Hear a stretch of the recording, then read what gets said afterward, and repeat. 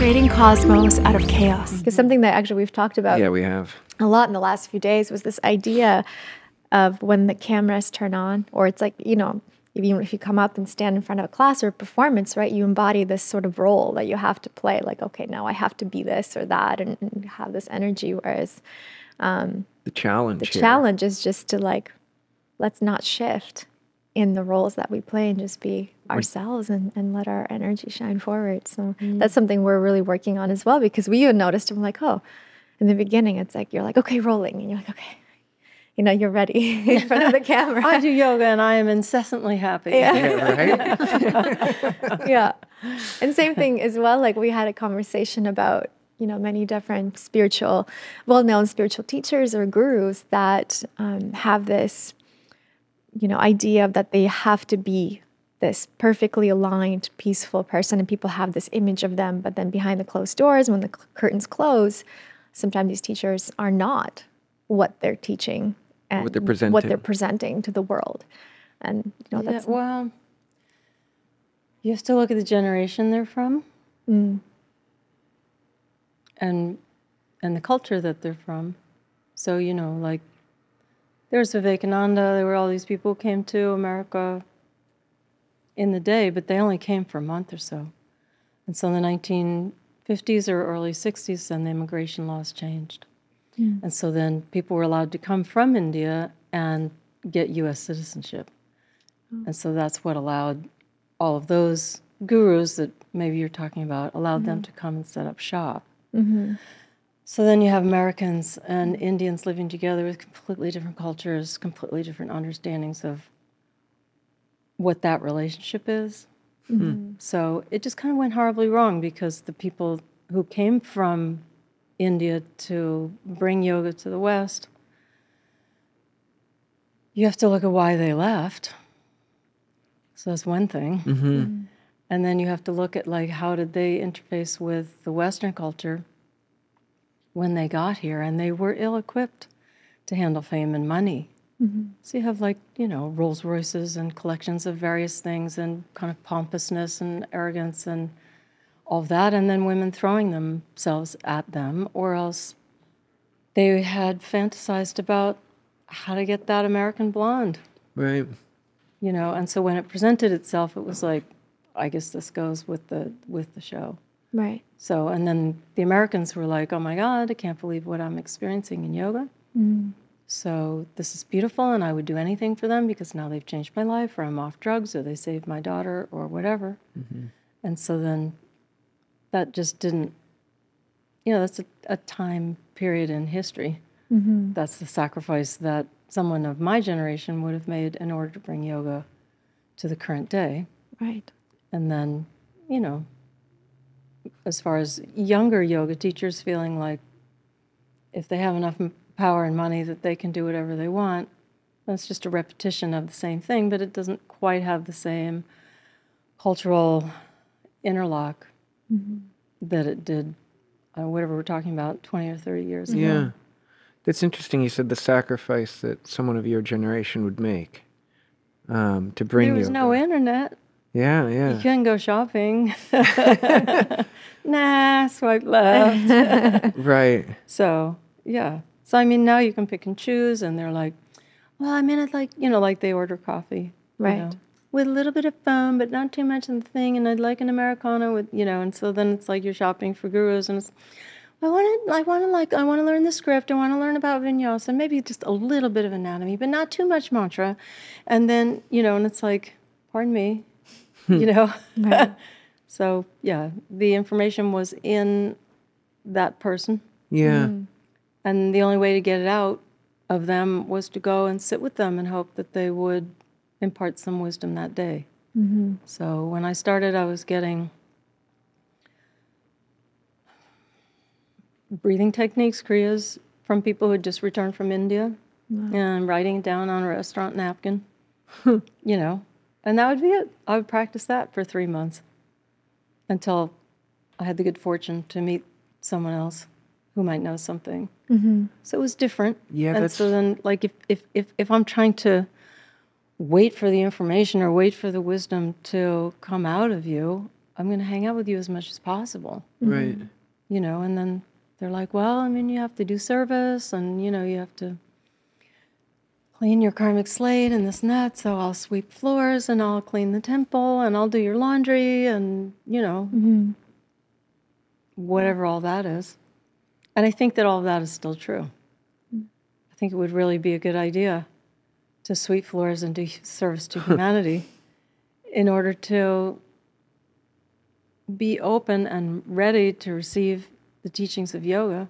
I still think it's true. It's just kind of a funny interlock because for the Indians that were in power and had fame and money at that time, I mean, I've worked in LA a long time, and the people who have gotten famous, and I'm like, so what's it like? And they're like, it is really hard to not believe what people are saying about you. Right. Yeah. You're so amazing, man. You knocked that out of the ballpark. Do you know, like, 10,000 people were in that crowd? Like, you're touch nothing saint. Like, you're just amazing. Yeah. And, like, you know, the first couple of weeks, you're like, okay. Like, that's a gift from the universe. And then after a while, you're just like, maybe I am that good. Right. Yeah. Maybe I Makes am. sense. Maybe I do have some wisdom. You know what? So it's really hard for it not to kind of rub off. And so, like, Deepak Chopra, his son actually made a film of him going back to India to do, like, panchakarma and purifications of various sorts. And the whole time going into the movie, like at the beginning of the movie, like, Deepak is just like, that press agency, I mean, they got it all wrong. That wasn't what I had intended to say at all. And they said that they would edit that out, but they didn't edit that out, blah, blah, blah, blah, blah, like all about this thing, which in yoga would be called an entanglement. He's entangled in the world. Yeah. So he goes and he's doing lots of mantra and he's in a sattvic diet and it's like the panchakarma, you know, and then he's like,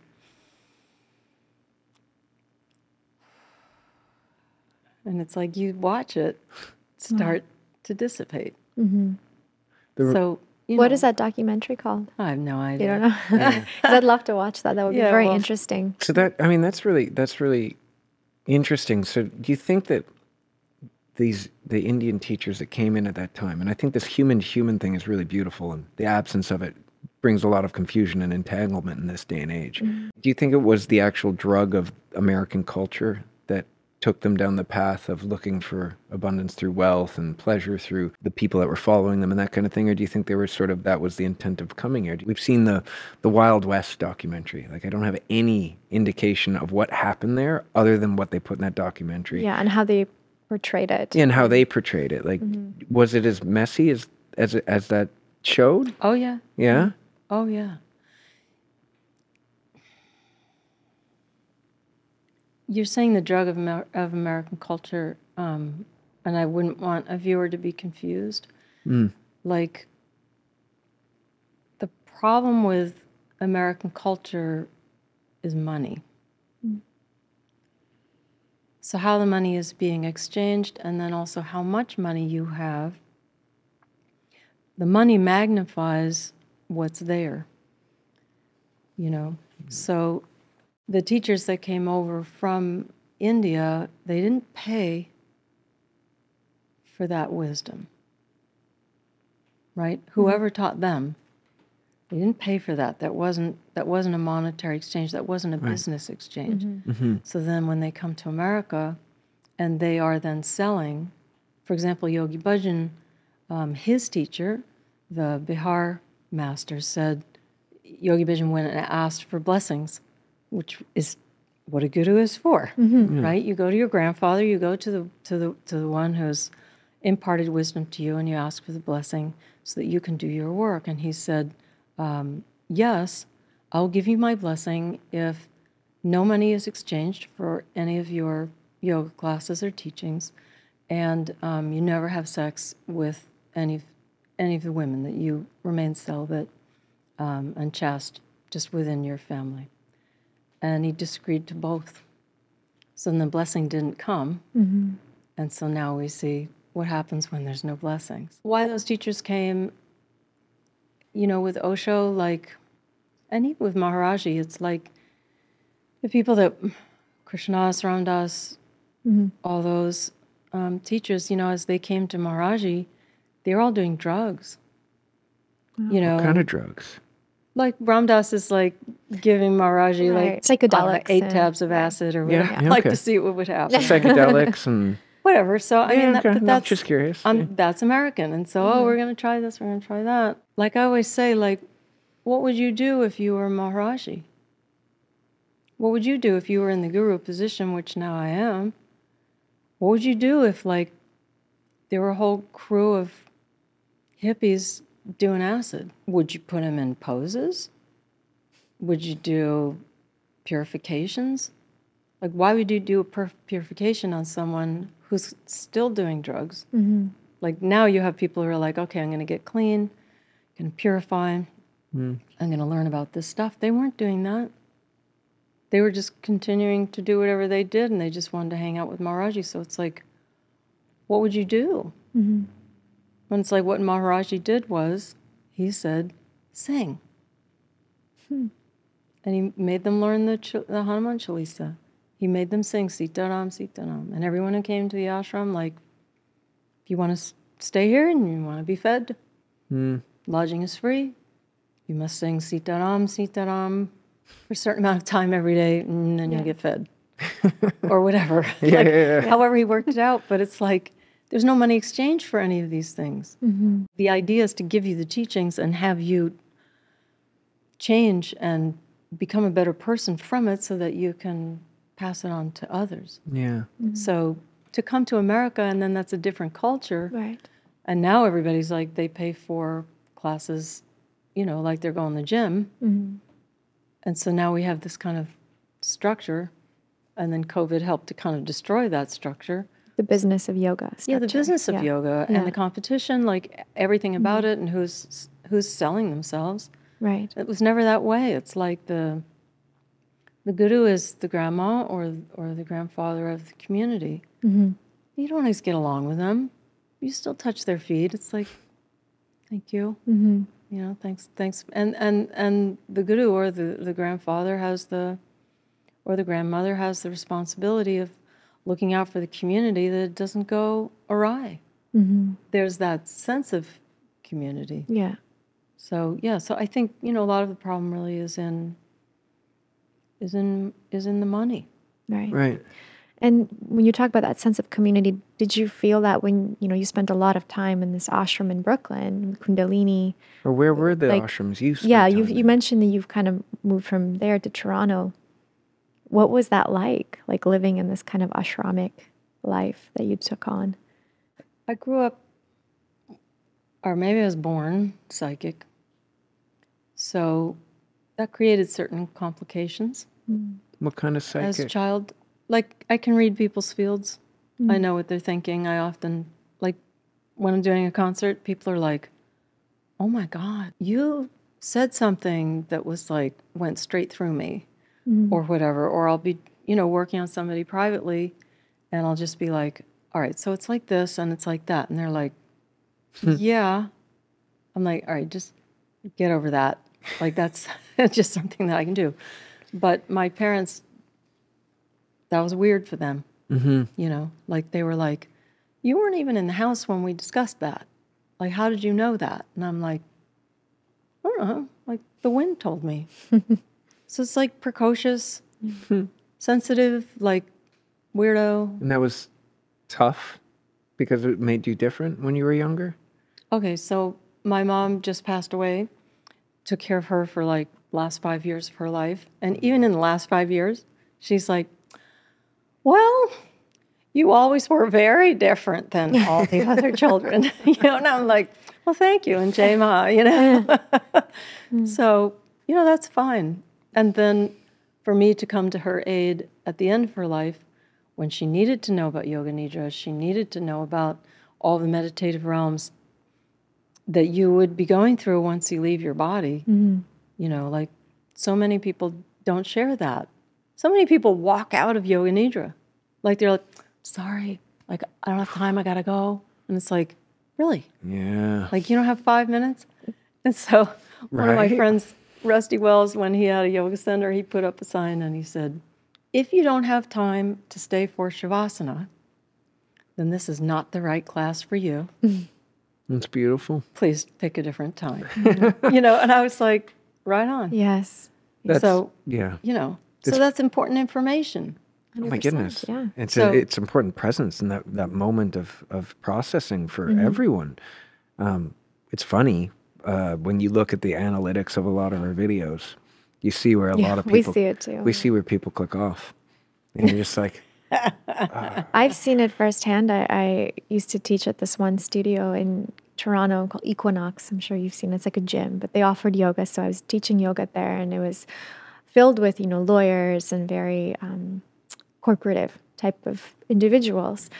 And literally at the end, it was exactly, you got to the Shavasana, everyone's like, got their phone out, like, I got to go to a meeting, you know, I did my yoga, you know, this, I don't need to relax. I don't need to like let everything sink into my body. And it was really interesting to see that. It's, again, it's like people's perspective. They wanted the asanas, they wanted the stretch and the challenge, but then they didn't want to actually process everything that's just happened through this practice and to be with themselves for a moment, to be in stillness and silence. What do you think the importance of Shavasana is, of that period of the class? That there's some things that you can't do. Right. There's some things only God can do. You can't make the fruit ripen. You can't make the sun come up. You can't change the tides. And as you start looking,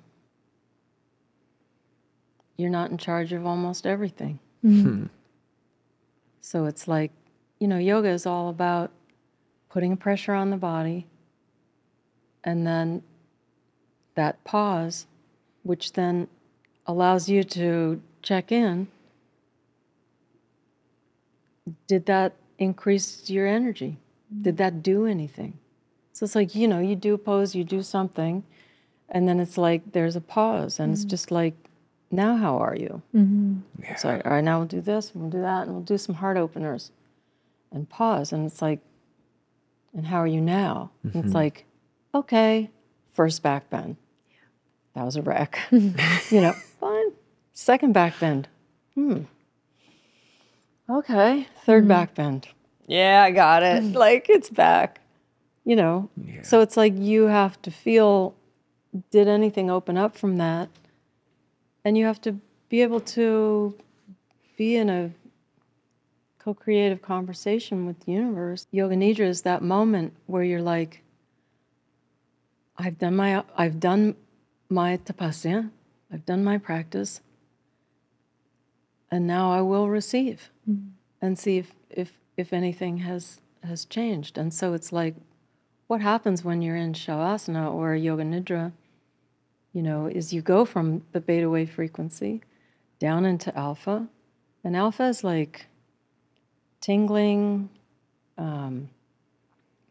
melting, dissolving, daydreaming, staring. You know, like if you've done a lot of meditative work, like there's no blinking. Like they're just like, it's like, how are you?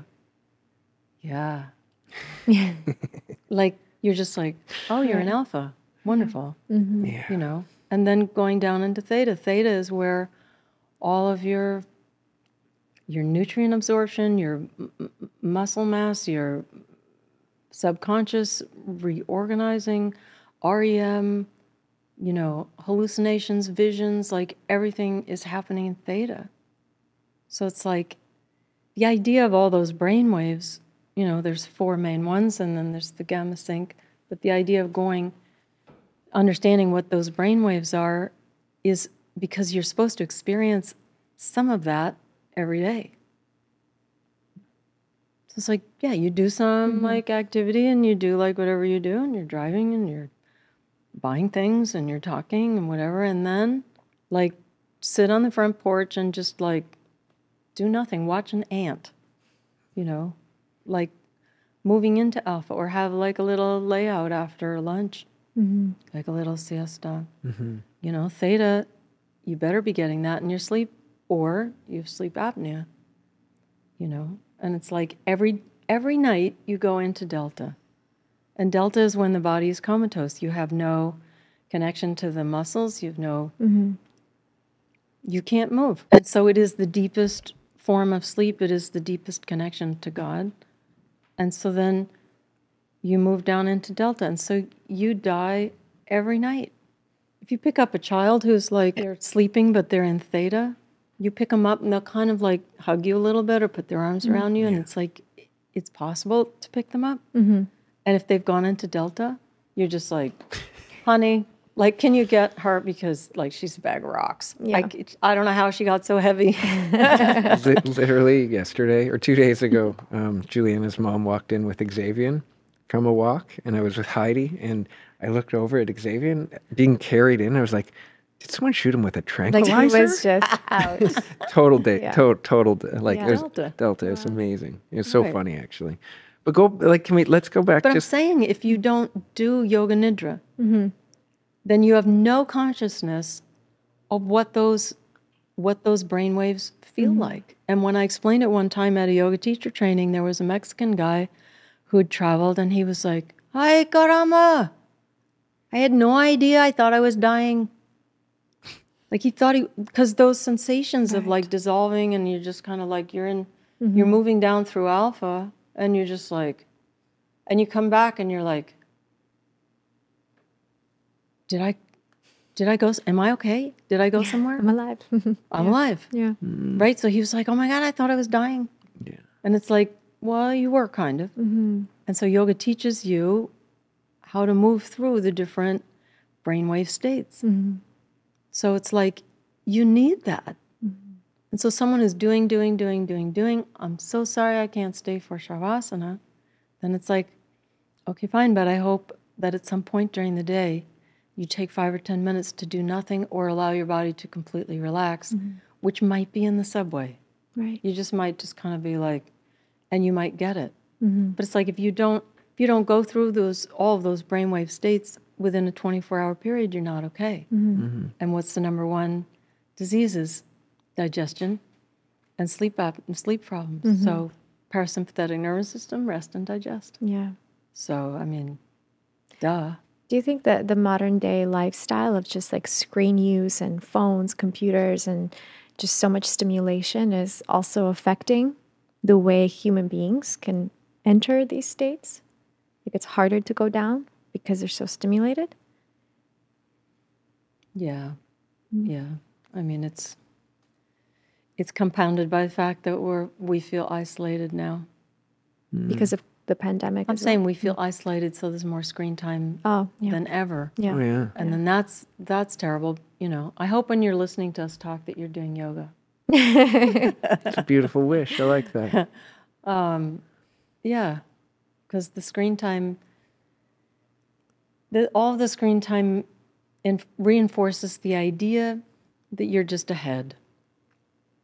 You're a head that needs to be filled with information and all the latest tips and hacks and like whatever, and wisdom. We need to give you yogic wisdom and this and that. And so then you're already disconnected from your body.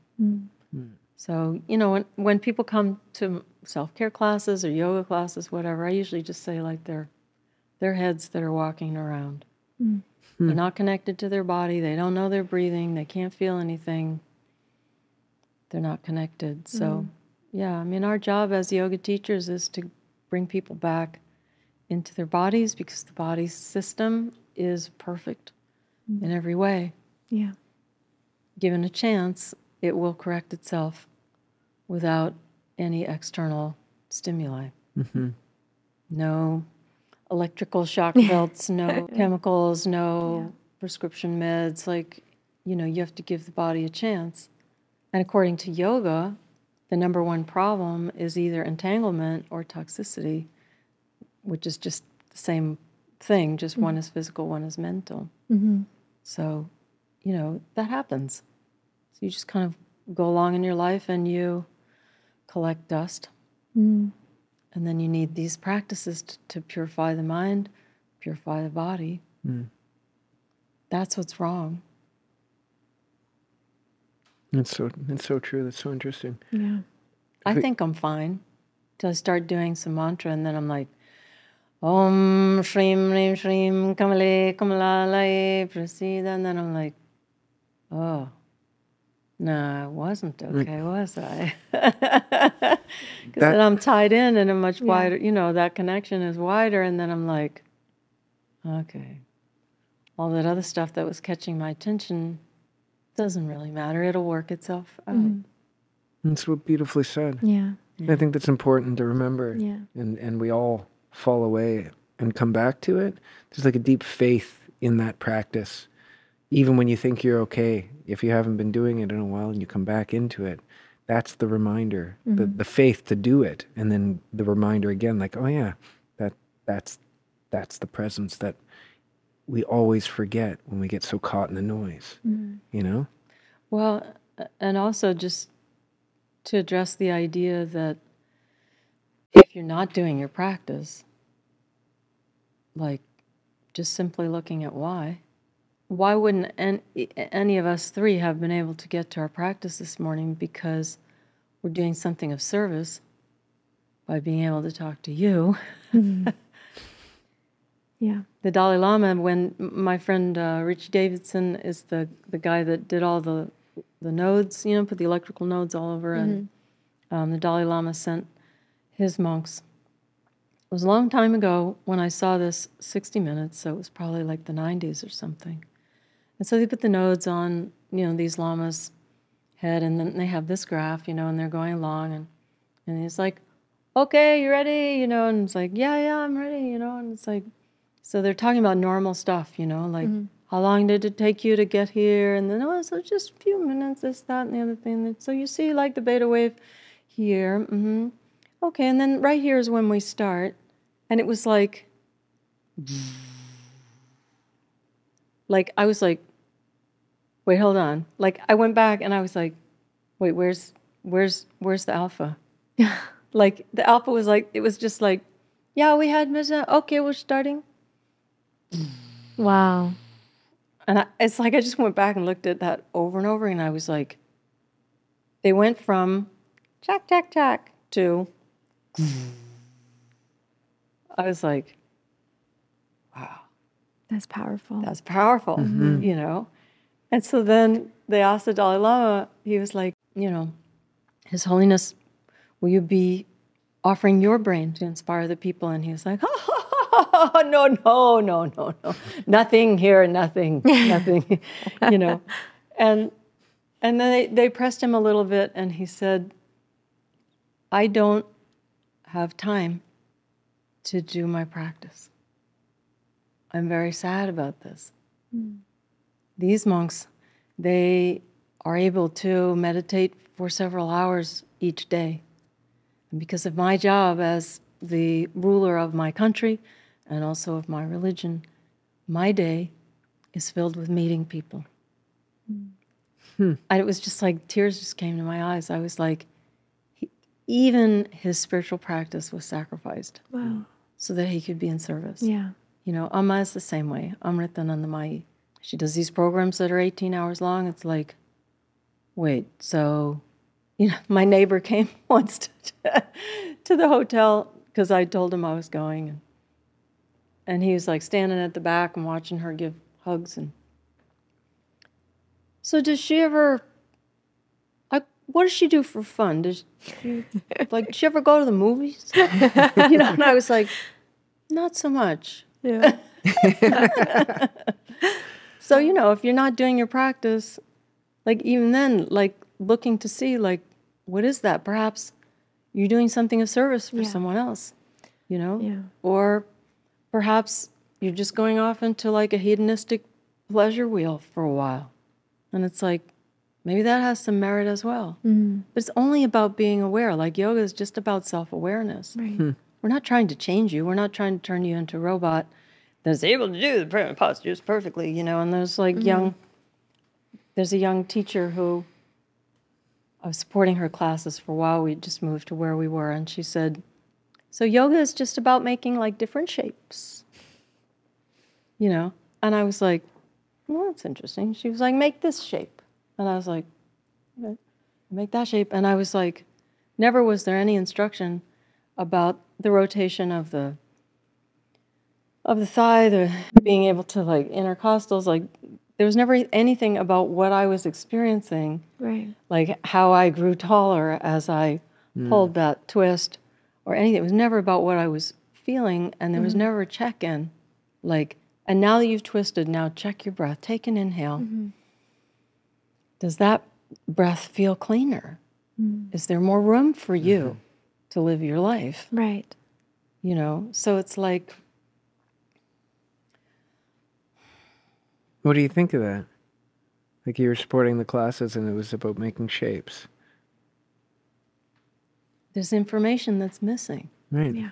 People who are missing information are often suffering from trauma. Mm. They don't want to go deep. Why don't they want to go deep? Oh, because I might feel something. It's scary. Well, it is scary. Yeah, And for so them, then, you know, it's like Juliana and I were talking before we started taping. And it was like, yeah, the fitness thing is a good introduction into yoga. But then there's usually something that happens. You know, you get injured. Yeah. Or, for example, one of my students is, she's teaching yoga teacher training. And one of the guys who's in her training is sleeping, having sex with 4 other women in the training. Oh my goodness. And she was like, oh my God, wow, what do I do? And I said, yama and niyama. Yeah. Let's start going into there and start seeing, you know, how are you hurting other people? And the guy's married. Oh my God. Well, I'm just saying. And so it's not to say that we don't fall on our faces, because we do. Right. So it's like you start yoga and you're just like, yeah, I'm going to get fit and I'm going to lose 20 pounds. And then all of a sudden you think that sleeping with some guy in class is a great idea. And then all of a sudden your emotions are all tangled up and you're like, oh, okay. And then I say, okay, good. It's time for the other 7 steps. Yeah, their limbs, yeah. You know, let's look at the other limbs. So then your life falls apart, something happens, and then all of a sudden you have to look deeper. And I would say that's true through my whole life, where I'm just like, oh, what the heck is this? Mark and I were talking about life right now being some kind of combination of swimming and musical chairs. So the music stops, you sit down, and you're like, okay, now what? Yeah. Yeah. Now I got this bag of problems. And it's like, never in my wildest dreams did I think that I would have this bag of problems. And it's like, okay, how is yoga and faith going to take me out of this one? Right. Somehow it manages to. That's the... Well, exactly. You embrace the practice of yoga and bring it into your life. It's taking yoga off the mat. That's really what I think the challenge is in a lot of these teacher trainings as well, because there's so many going on, right? I mean, you see teacher trainings everywhere, but it's the idea of opening the door for people to realize that yoga isn't just something you practice, even the connection and trust when you're on that mat for 1 hour or an hour and a half. It is truly like, what do you learn? And then how do you apply that to everything else that life throws your way? That's true yoga, really. That's the true purpose of that interconnection that you develop through this practice. But it's interesting how people have, like, they come into it like a yoga teacher train, like you're saying, this experience with this man. And it's like, okay, I'm going to be a yoga teacher. I want to learn asana work and assists and how can I, help someone feel better in a posture. And then it slaps them right in the face because they're having to actually look deeper. It's interesting for me, my first experience, I went into teacher training and I entered it through an athletic way because I was a gymnast before I was injured, and it was just something that called to me because I really wanted to find a better healing for my body. I had a lot of back injuries and such, and I entered it with that intention, and I left like I went through some like washing machine of trauma and emotions, and I had to dig deep and reconnect something in my brain and in my heart and in my soul that truly, and I tell this to this day, I'm like that first teacher training, just like it flipped me, and it came out of there like a different person on a new path. I mean, and then continued. That was just the beginning, but that was the real powerful experience of having to face the real teachings of yoga, and something that is, I worry because we talked about the business of yoga, right? Like how it's just booming and everything. And we've seen a lot of teacher trainings happening in that same way. Like, what are your thoughts on how teacher trainings are now being brought forward to the world, and the fact that, everyone can go and just do a teacher training and be a yoga teacher? But how do we make sure that people are still getting that experience? And if people are listening to this, how do they know which teaching or training is right for them? I'd probably go to the niyamas. Niyamas? No, well, I mean, niyamas isn't a word. We call it niyamas, pardon me. Niyama. The yamas and the niyamas. Yeah. Whatever training you do, whatever information you get, the niyamas are there for you. So it's like Svadhyaya, like study yourself. Mm-hmm.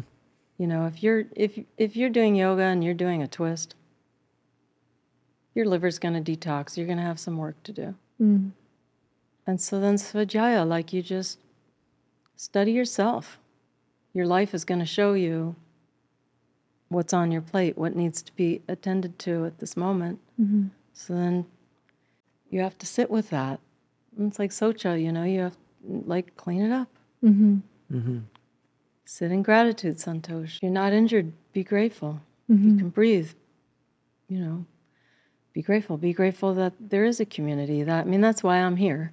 Yeah. It's because you guys are creating a community, whether it's a portal community or, in-person community. Like you're extending yourselves in order to give people a place to belong, to connect, and, to sit with themselves and to even consider that you might be able to learn something about yourself, Yeah. Ishvara Pranidhana, like it's how do you think the universe works? I'm not going to tell you, but how did the sun come up today? How did you get out of bed? How did you get from delta, which is the brainwave of being comatose, to being upright and dressed and, that's a miracle. Mm-hmm. Who's doing that? Who's watching over all of this? Who are your soul guides? Who cares about how this massive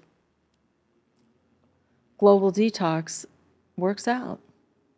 It's all shifting. Right. We're going into this new age of Aquarius. We're falling on our face. We're not doing it very well, but, it's only 9 or 10 months old. We got a few more 1,000 years.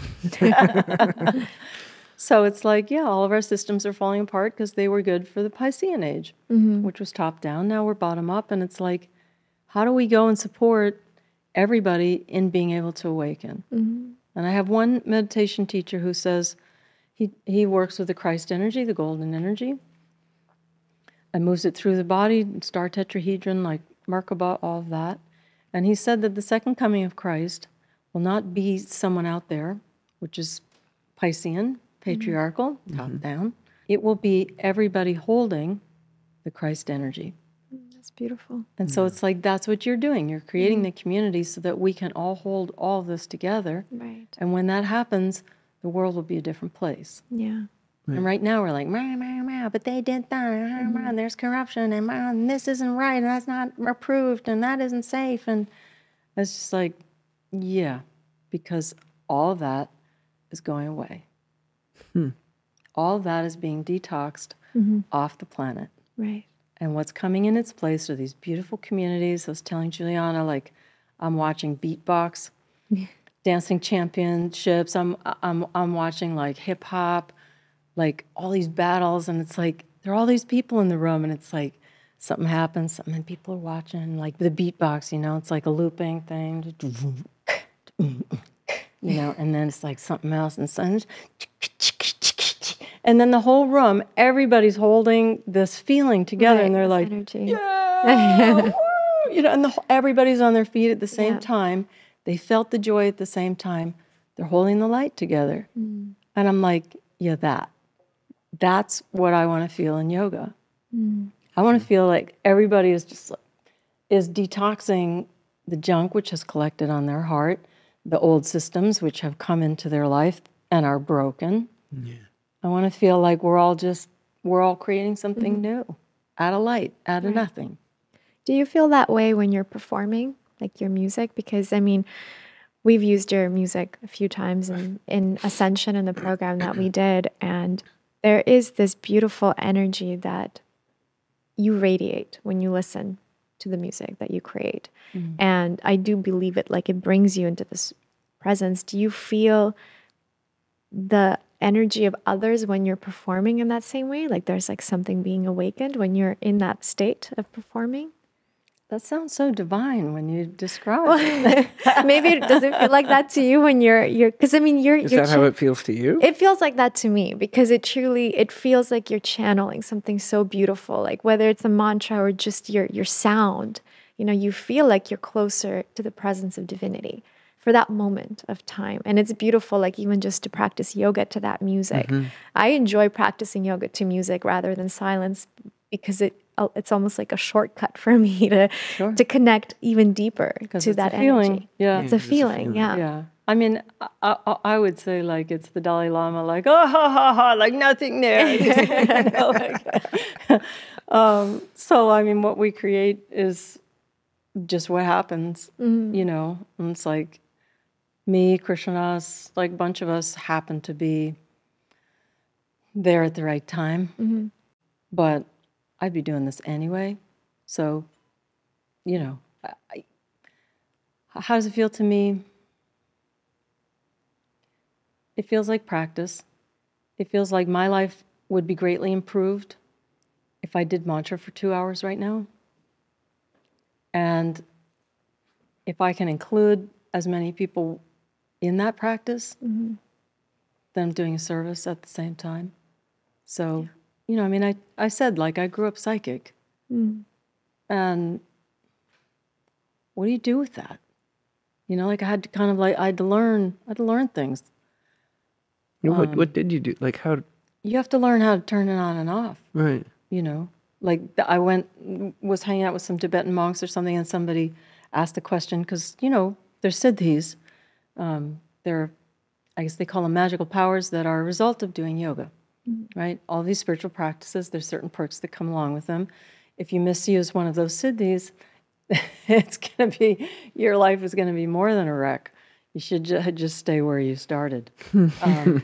But he was saying, you know, like, so, you know, like reading minds, that's like a normal, like in an ashram, you meditate with people, you can read their minds, you know, like in the ashram, we always tried to keep a secret if you're pregnant. You know, people got married, couples, this and that, and it's like, you know, you kind of wait just to see if the baby's going to stay, you know. But everybody knew you were pregnant before you announced that you were pregnant, and it's like, I knew it. I was like, yeah, I know.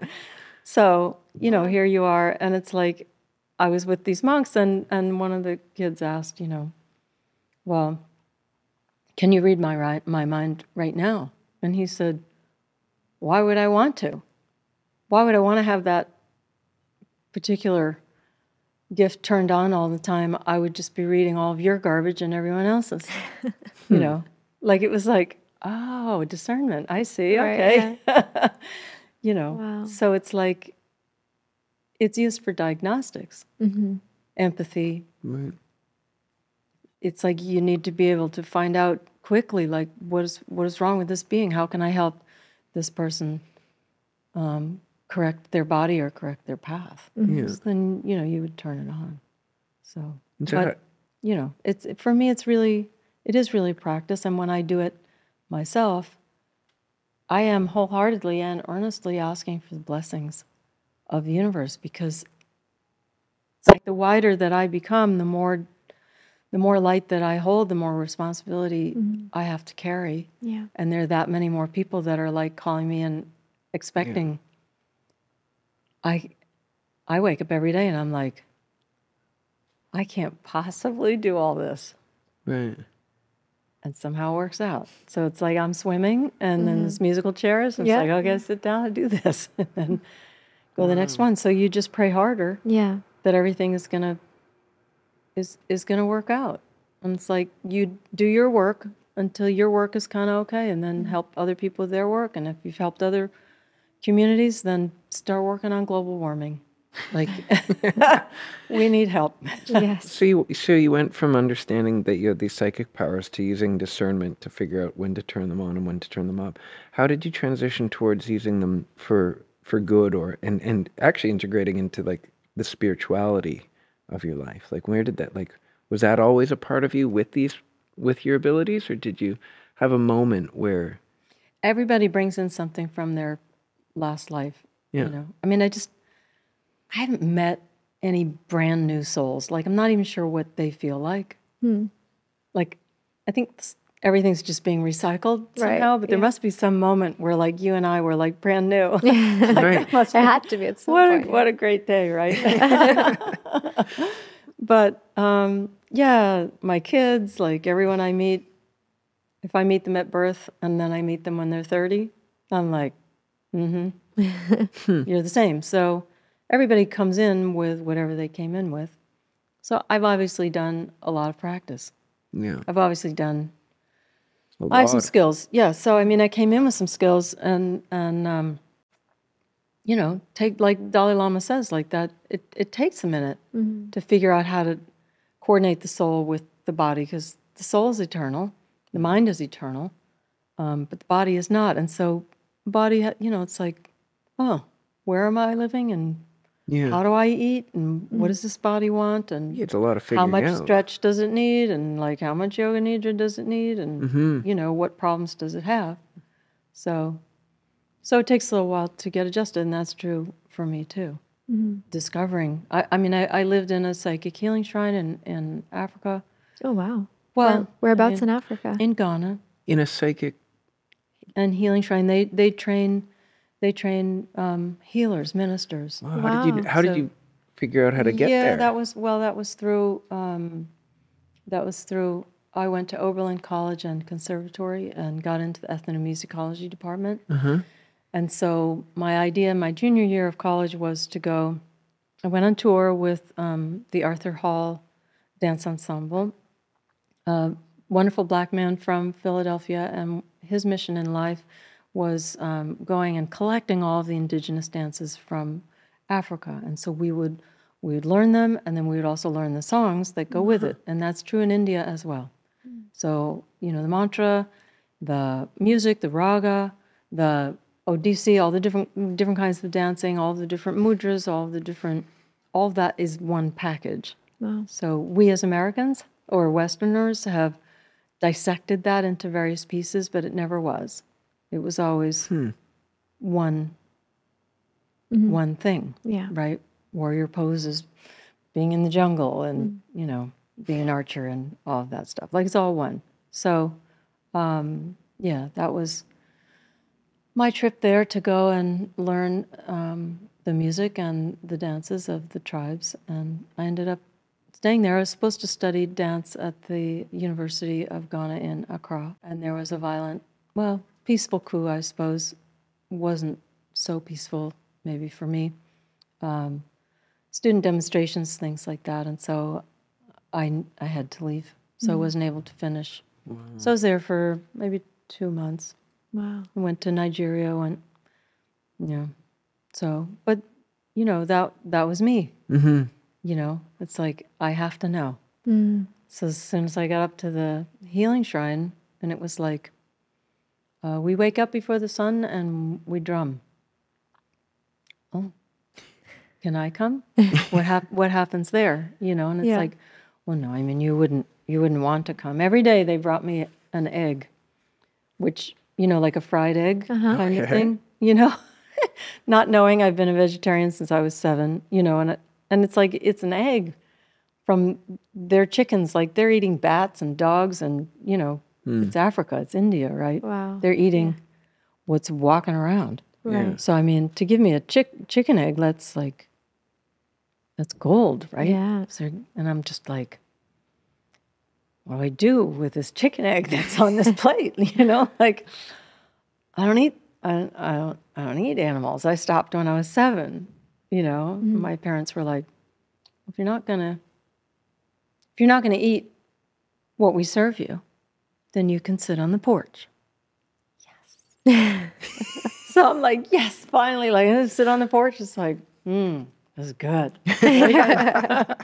So they were just like, okay, fine. And so I don't even know what I did. Probably just ate my band members say that I only eat the garnish. The garnish. Wow. Anyway, again, same thing. Like Yeah. my mother's like, you're always very different. So at 7, you were a vegetarian. And like as a child to have that You just level- had this feeling? I was like, revolted. Right. I was revolted. I was just like, what are you doing? You're like gnawing on bones, and like I was just like, this place is barbaric. Like they haven't even learned about plants, and they haven't learned about energy. Like I was definitely born into the wrong time. right. I was disgusted with everything. Yeah. Hence, she was always very different. Wow. So yes, when I was 7, I was just like this is not what I do. Right. And they're like, oh, that's what we do here. And if you live in this household, Yeah. Yeah. I was 16. I went through that as Yeah. well when I finally made a connection of the barbarism and separated myself from the culture to understand the connection to creatures and sentience. And my parents had a very similar, this is what we do in our house. If you don't, they didn't say go sit on the porch. They said, you'll starve. I just there's- learned to cook. yeah. like that. There's this lack of education as well. They think that if you're not eating flesh and drinking the milk from a cow, then you're depriving yourself of these vitamins and nutrients and proteins. Where it's like now when you look at the studies and the education that's out there, it's like we actually don't need it to survive as human beings. There's so many amazing, even better, cleaner alternatives for us to thrive and be healthy. But, for me as well, I come from an Eastern European background. My mom's Ukrainian, my dad's Russian. It's like part of the culture. And so when I went vegan, my mom cried when I went vegan. She thought I was killing myself. You know what I mean? It was just this weird disconnection of the why. And now it's funny, like 10 years later, my mom's actually more, she's not vegan, but she's trying to be more on that side than she was before. But just to go back to your stories, I'm just so curious to know what that experience was like. So they had these So they got up, drums. they got up before the sunrise, and the whole community, or ashram, if you want to call it that, they don't call it that. They come together and they drum and they sing, and and it's indigenous, right? And you have a talking drum that can talk to the tribes on other mountaintops, and and so they drum. It's loud, it's visceral, and they take turns dancing, spinning. The head of the tribe will go into trance, and then the problems of the community will be brought to the chief or chiefstress. I don't know. Anyway, the big mama. The big part. Yeah, and so then the problems of the community would be solved by sunrise. Wow. So and so stole 2 of my chickens. Fine, this has some. Like I said, the guru is the one who's making sure that there's peace in the community. Right. So I was like, that makes sense to me. Mm-hmm. So, but then I went back to Accra, and there was the coup in the government, and Africa's all about changes, changing, everything changing. And so, what I had available to me at that time was something called the Yellow Pages. It was like a book of numbers. The white pages had like people's numbers and names on it, and then there was the Yellow Pages where there was kind of like some advertising. And I looked up yoga, nothing. Looked up meditation. I think I might have found something there. It was. In what city was this? I went back to New York. My mother was living there at the time. So yeah, I mean, it's.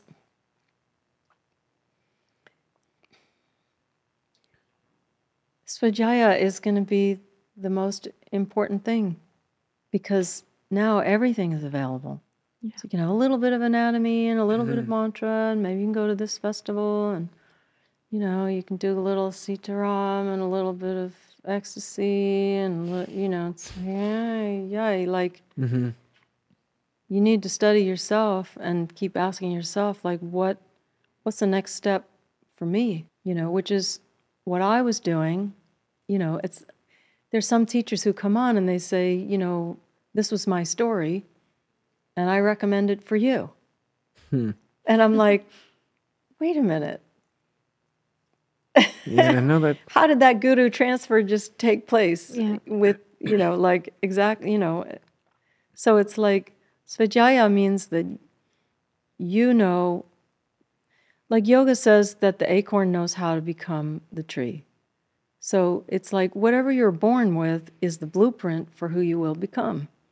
And so as you go on this path of self-discovery, it will be revealed to you what your next step is. So is it an anatomy training? It's like it might be. Yeah. Because you have great gifts. You have healing hands. You'll become a chiropractor or whatever. Like, that's the next step for you. Or is mantra the next step? Like, we're all wired differently. So, but the idea is that you become more of who you are, and you become more, your understanding increases about why you're here. And so, like, that's the most important thing. Yeah. Right.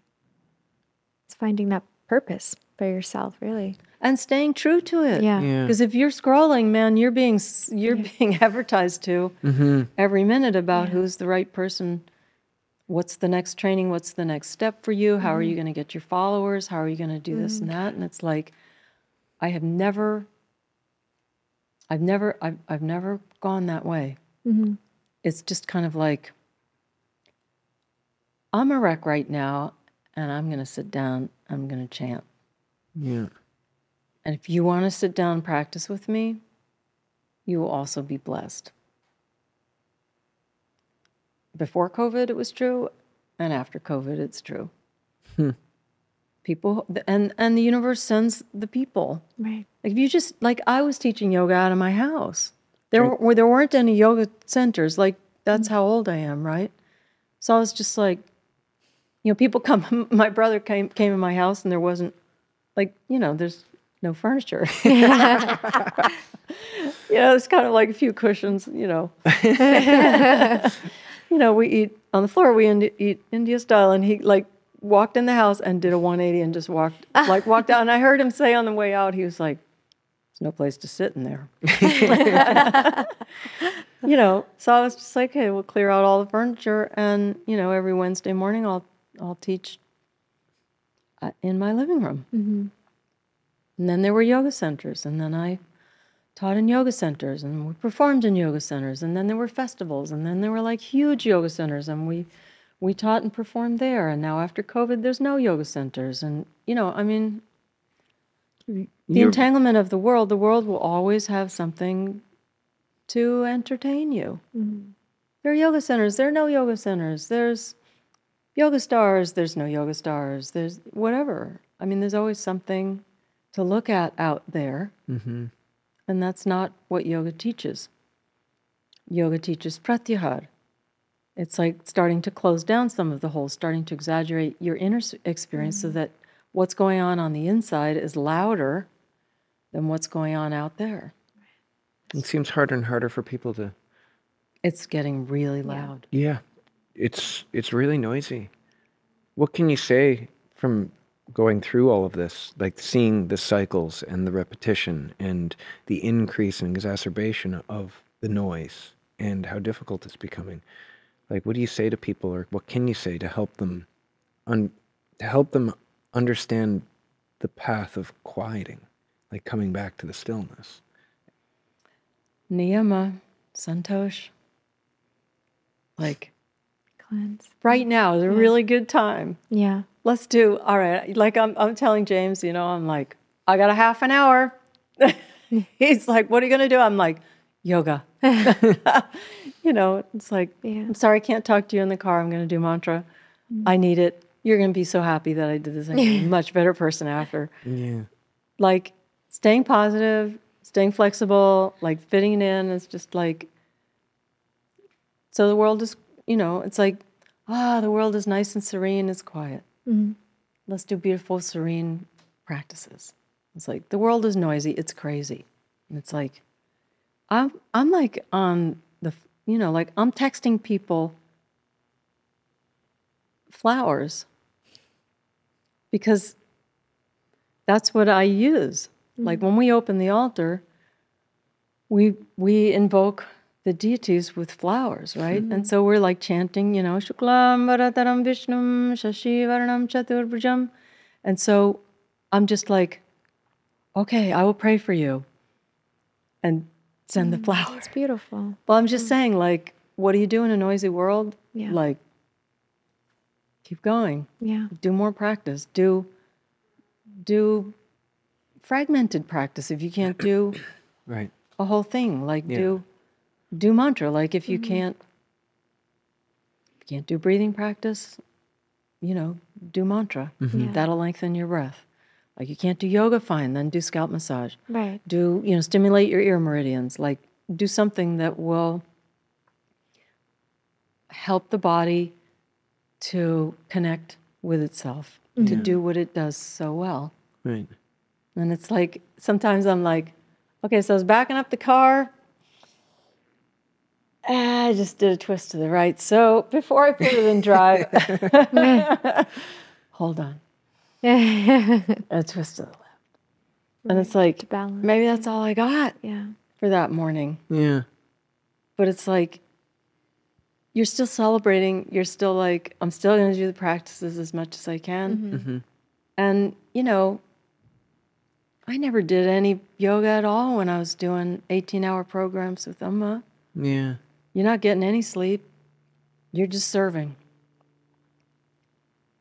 And it's like, if you see someone who's been in service in that way, I'm just like, oh my God, you are so clear right now. Like I can look into your eyes and just like go forever in your eyes. Like you're Right. so clean. So finding a way to serve is one way to help each other and ourselves to maneuver through these dark waters. That's what I'm really connecting to what you're saying right now. And I think it's important for people to remember that service can be anything, right? It can be service to yourself, but it can also be service to the world, to your neighbor, to a stray dog. It's beautiful. Yeah. It's very beautiful what you're saying. Yeah. Yeah. Well, that releases santosh. You do someone for someone else, if they reflect gratitude back to you, you might have gone into that moment just thinking like, I shouldn't have had those beers last night or something. Like you're not feeling good about yourself. But you did something for someone else and they're like, thank you, you're my angel. And then all of a sudden you're in a quandary because your ego or what you identified with was, I have a hangover. Then you did something and they're like, you're an angel. So are you going to be the hangover or are you going to be the angel? Like somewhere in there, something has to happen. And then you're like, I don't know. I guess I'm just me. And then you've arrived. That arrival, so it said so well. And then you've arrived. Yeah. I mean, you are who you think you are until you're not. Yeah. And then you got to look again. Svadhyaya. Today is Celebration Svadhyaya Day. That's amazing, though. That's so good. In preparation for the full moon or new moon eclipse. Yes. Where everything shifts and changes. So, And how do you like it here now in Santa Barbara? we're here sometimes. Yeah. I like the community. I mean, not traveling is different. There are communities that I've been part of for many years, 30 years I've been traveling. So, they're like, okay, it's clear now, you can come. So I've made, a few journeys. I don't know. I don't know how everything will pan out. What do you mean by everything? Well, we're in an extinction process. Right. I mean, there's an extinction event going on right now. There are a lot more people dying right now. Mother Earth herself is crying. So there are some changes and shifts that are happening. And so I'm saying I don't really know how it will work out. You know, and I mean, if it's a full extinction event, then the people will go away and Mother Nature will regenerate herself, which is, you know, a viable option. That's happened before. You know, Atlantis sunk down.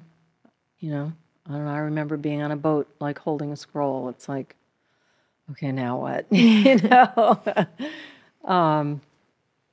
So we don't know how it will work out. Yeah. But, you know, the thing that you're doing that's so beautiful is the community. And it's like learning the script, doing the poses, that's good. But it's really about how you're treating each other. And it's like, if you're feeling well, if your family is in harmony, if your community is in harmony, then your yoga is working. And if there are a whole bunch of snags going on, it means more Svadhyaya. Look a little deeper and just see, like, how can you correct it? How can you clean it up? Clean up your diet, clean up your relationships, clean your spice cabinet, clean your hard drive. You know, if you can clean it up, then we'll be doing better.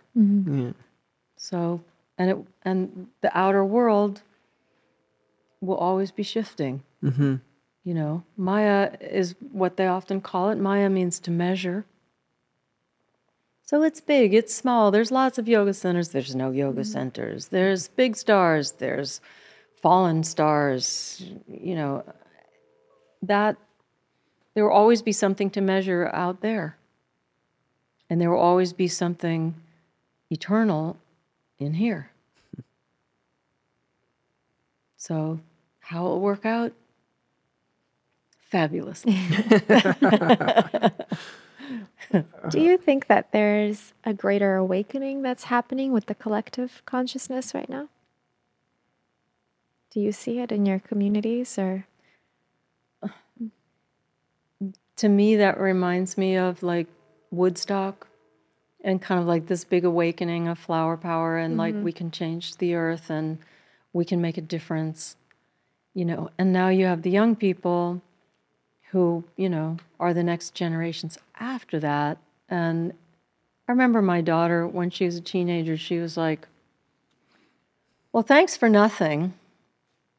You know, like there's no jobs because all the baby boomers are like hanging on to their jobs for dear life. And, you know, the environment's a mess. And, you know, she was like, thanks for nothing. And I was like, well, thank you. And you're absolutely right. You could have said it nicer, but you're right. And I just want you to know that I tried. I have given it my all. I've really tried to make this world a better place. And if you carry that forward 50 years, which is where we're at now, you know, like, is there an awakening? I guess. I mean, there has to be, because we're starting a new age.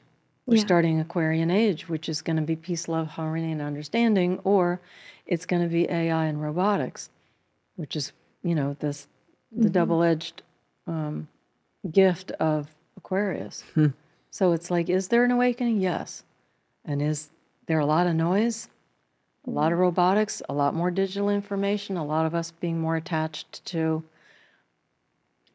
robotic influence, robotic surgeries, robotic everything, driverless cars, whatever. We're fascinated with it.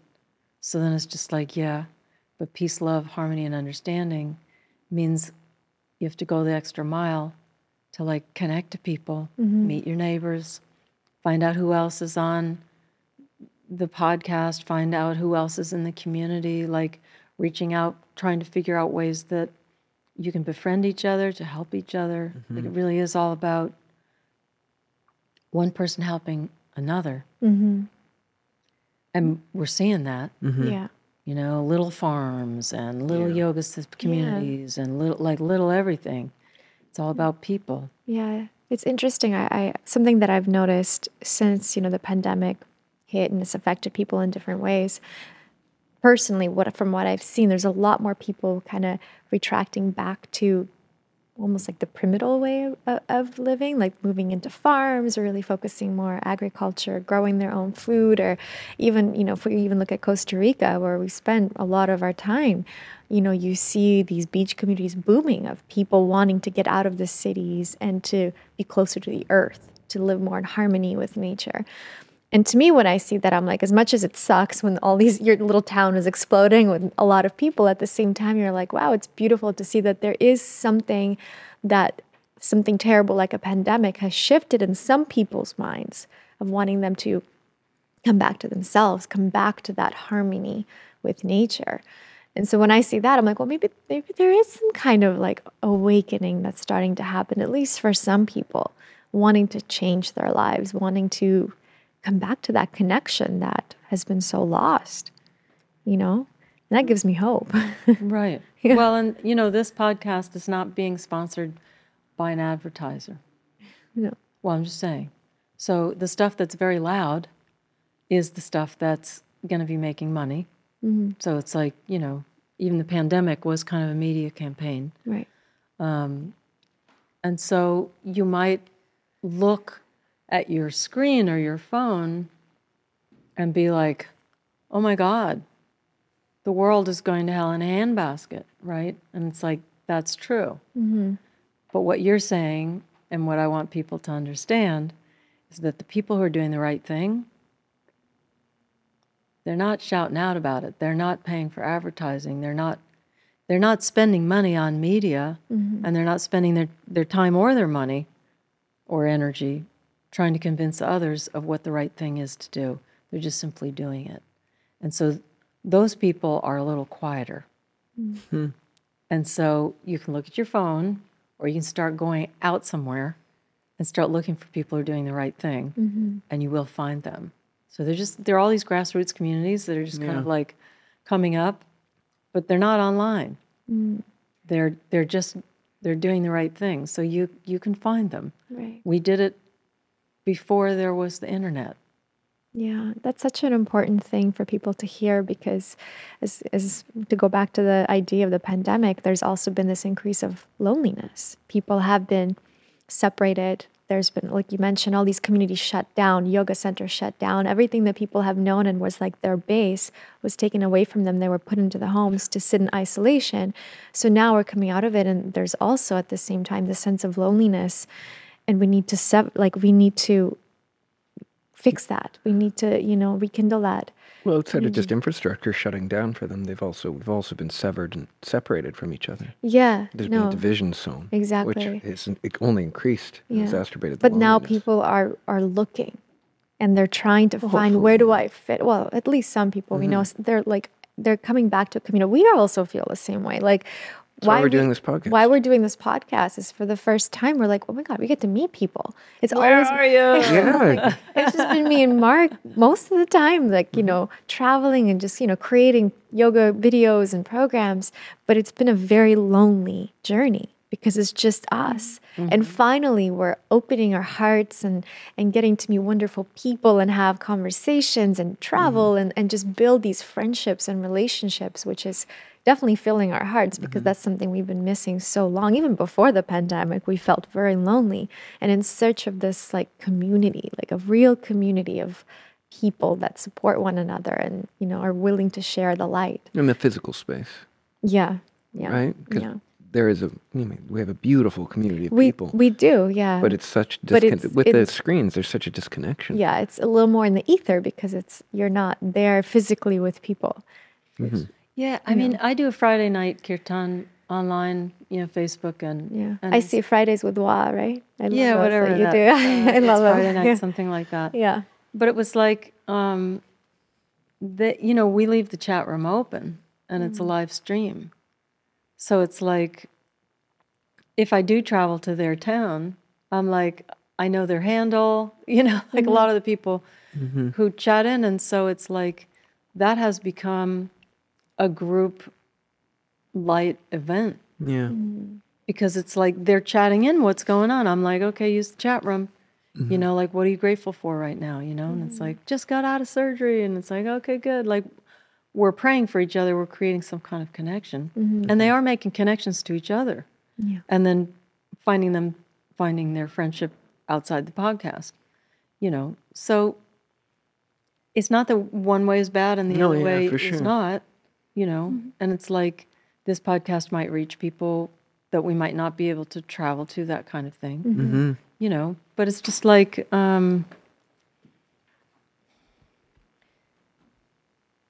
the loneliness isn't because we're not connecting to each other. The loneliness is because the structures are dissolving. And so schools, churches, politics, health system, like all of the structures that we've had are suddenly crumbling. They're not working. They're kind of like going away. Yeah. And so then the loneliness is like, wait, what are we doing here?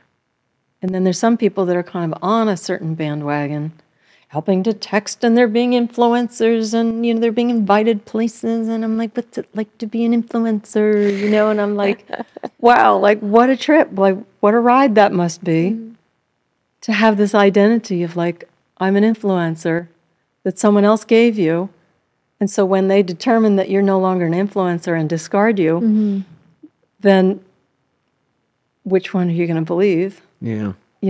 That kind of thing. Like, I'm like, well, it's a powerful ride. It's going to be a painful ending, but it'll be a powerful ride. Right.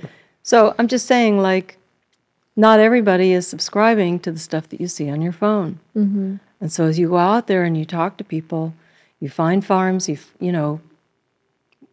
asked one of my clients, I was like, so what are you guys doing this weekend? He's an accountant. Like, he's an accountant for like $20 million company, right? Does all the accounting stuff. I said, so what are you doing? He says, well, my wife and I are going to go to a fungi gathering. I was like, A fungi. oh, really? Like, I was like, really? So I was like, oh, is it like Paul Stamets? Like this, and and it's like, of all things. And I'm just like, right? So it's like somehow your heart will lead you to some kind of new thing. So then really all that's required is for you to do some kind of purification practice and then just be open to something new. That's beautiful. And then your heart will lead you to those people. We know that the heart leads you to a teacher. Yeah. When the student is ready, the teacher appears. So it's like, if you really believe that the universe is perfect without the phone is perfect too, but the world is also perfect without the phone. So then you can just allow your heart to lead you into something new. It's that severance that's so important. I think that's important for people to understand too. It's like you were saying, like on the phone, there's so much noise. Like they want you to believe that the world is going to hell in a handbasket, as you said. They want it is. That's true. Yeah. And we're at the Pisces, all of the Piscean structures. And the more you focus on that, the more that becomes your reality, and the more that you figure out severance from their narrative and believing in a world that exists like that, the more you can believe in a world that exists with opportunity and with people out there that you can connect with, that don't have to live inside the singular reality of that dark narrative. And like you're saying, there's so many people out there doing things. Yeah. There's so many places you can go to find the people like you that know there's more to life than just being succumb to the noise. And I love what you said about being open. That's so important, right? Is opening our hearts to it. Just, go out there. Yeah. Look what's out there. Or even just to be willing. Willing's nice, to be open. Yeah. That's really beautiful. And following the dissolution, like I'm not saying that that's a bad thing. You can follow the destructuring, but just know while you're watching all the corruption, all the different things that are going on. It's like, did you hear how much Big Pharma made on such and such? And it's just like, Jay-Ma. Like, isn't that lovely that we finally have an opportunity to restructure what that is? Yeah. And it's like, so you're following that and you're watching it kind of like corruption or dissolving or whatever.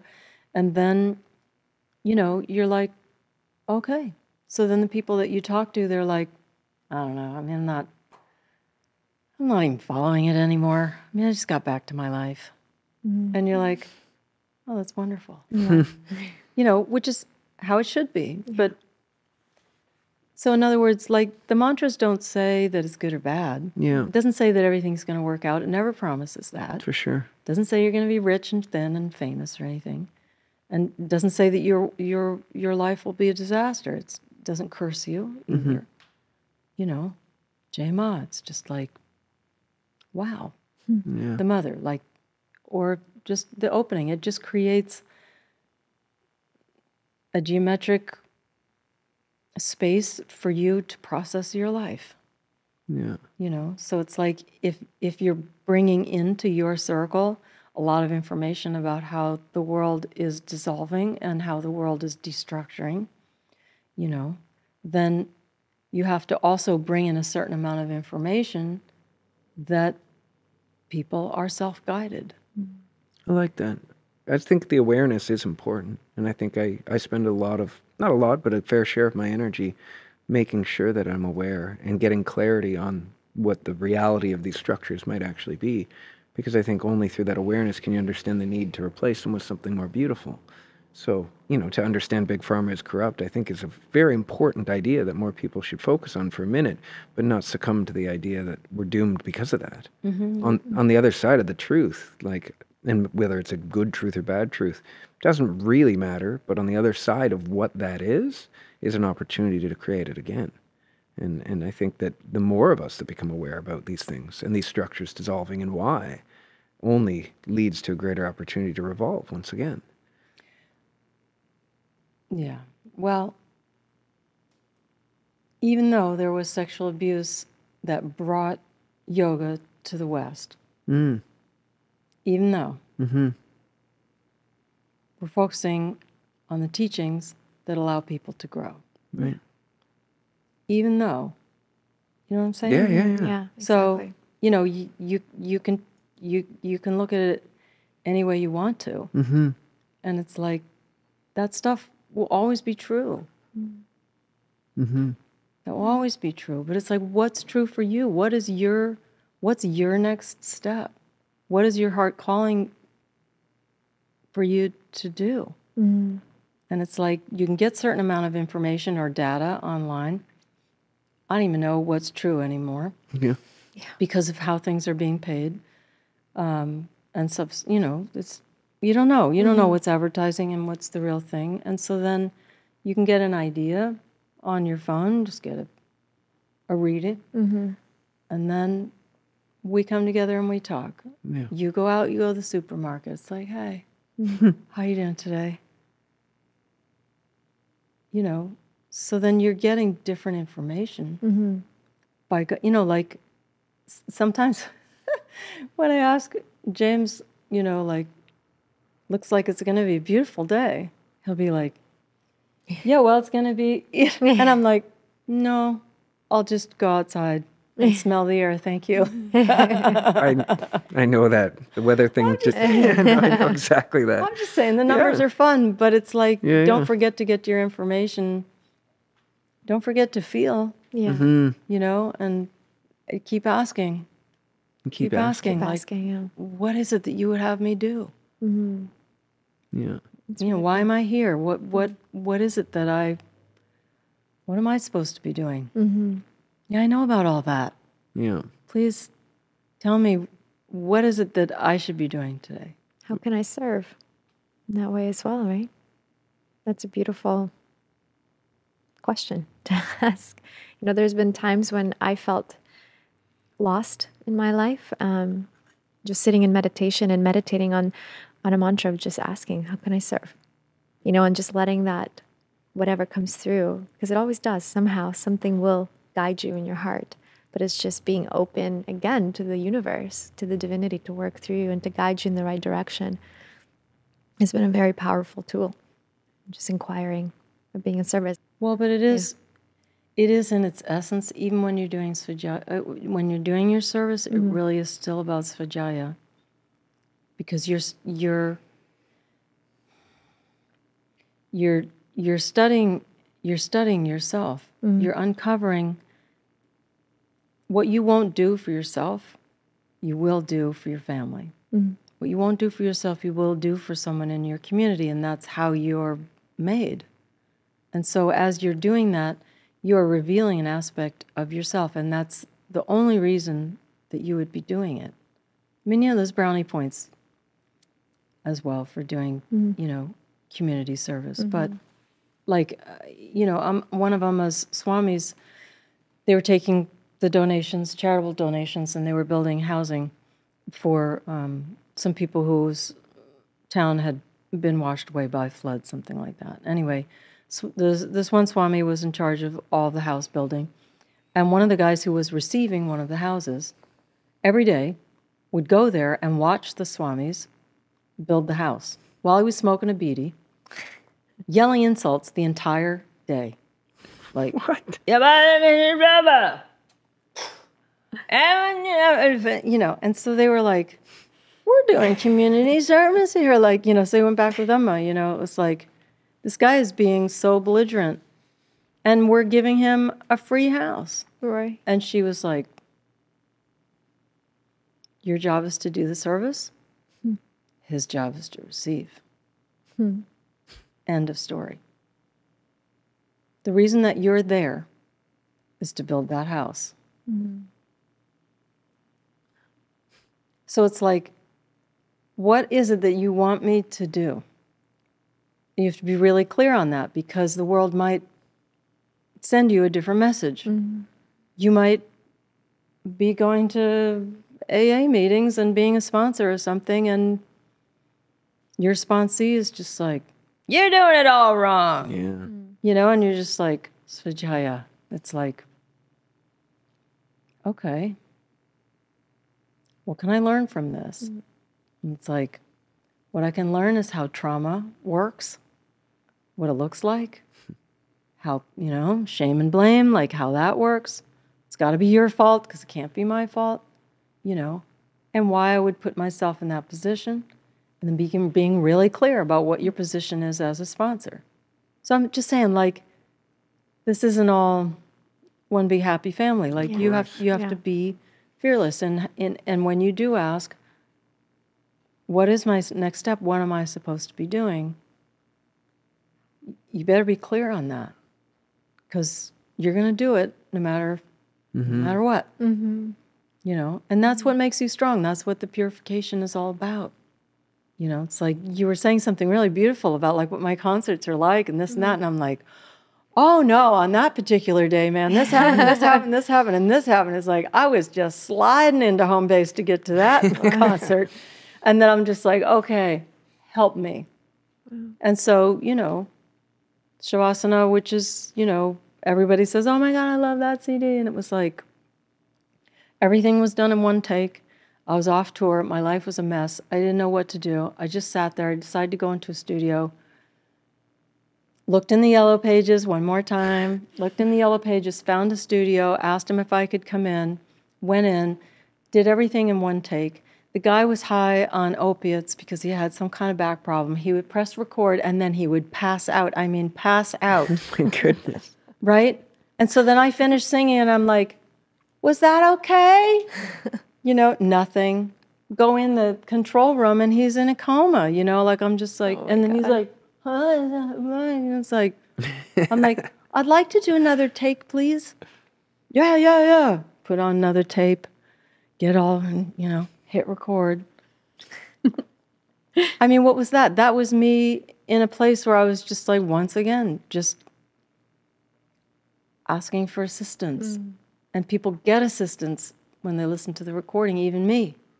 I'll listen to, was moving one time and all I could get was like a little 30-second sample of one of the songs on Shavasana. So I just listened to 30 seconds sample for 5 hours. So that energy that you are radiating, you were just connecting to it even when you were listening to it. That's But powerful. I'm saying it's that fearless thing. If you really ask, if you really ask, like, what do you want me to do now in this situation, with the world like this, with my responsibilities, with my longings? Like, now what do you want me to do? And then get clear on that and then just really do it. Can you imagine if I wasn't clear on it? I'd be on the phone. The engineer is like, he's passed out. I don't think I can finish the CD. I mean, it's probably not the right time. It's probably an omen. And like, I don't know. I mean, right? But you're just like, okay. Purnamidam. Do it again. How do you think, like, if people are watching this and wondering, how do I get clear? Like, how does somebody, like you say, you get clear on it, you get fearless, and you go. What do you think what should people be looking for to understand the message of what they should be doing? Spend time with yourself. Don't, if you're overstimulated, then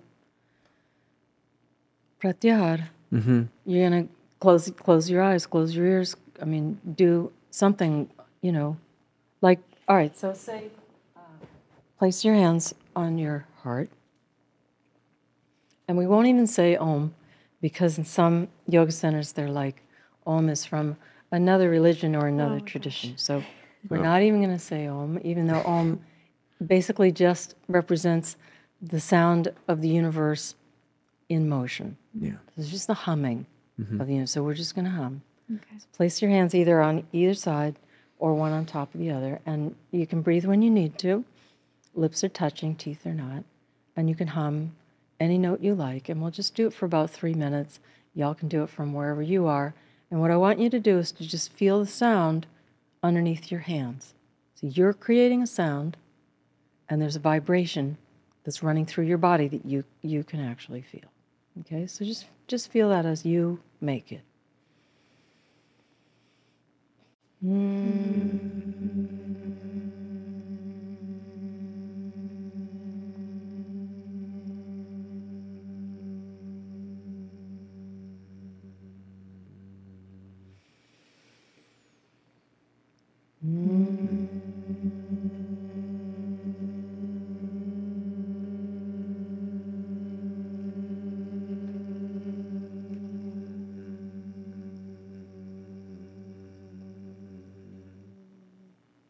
Take your own breath cycle.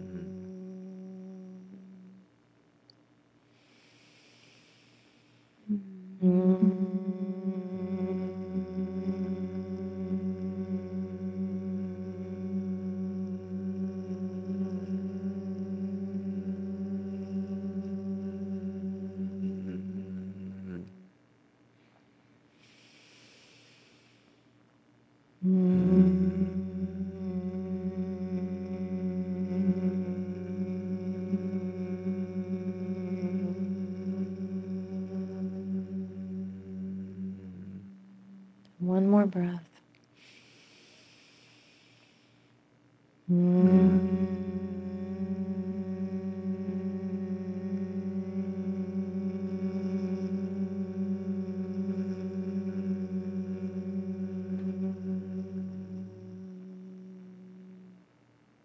Inhale.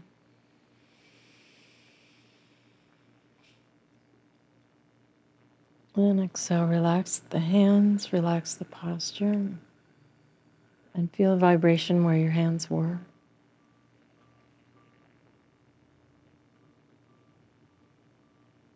Chin bows slightly to the heart.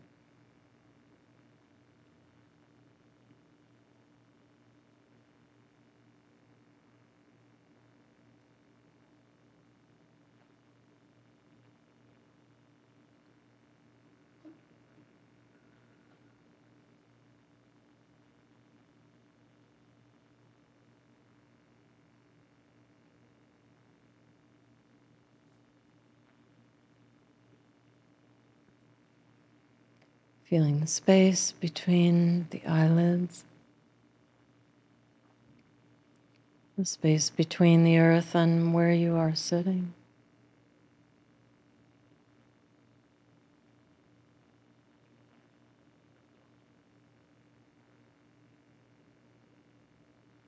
The space in the mouth,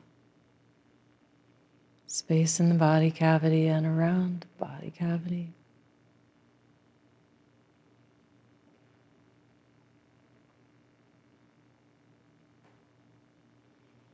And when you're ready, blinking the eyes a few moments, a few times to come back.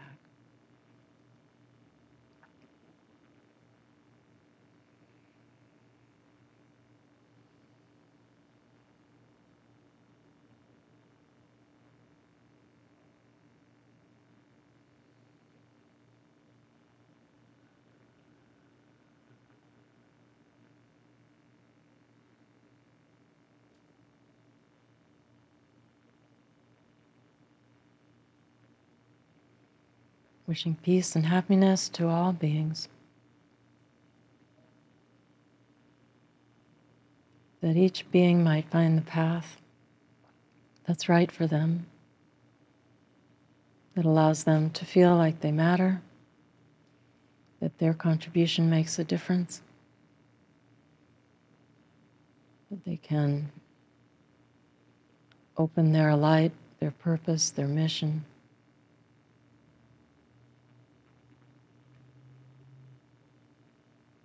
And collectively evolve together.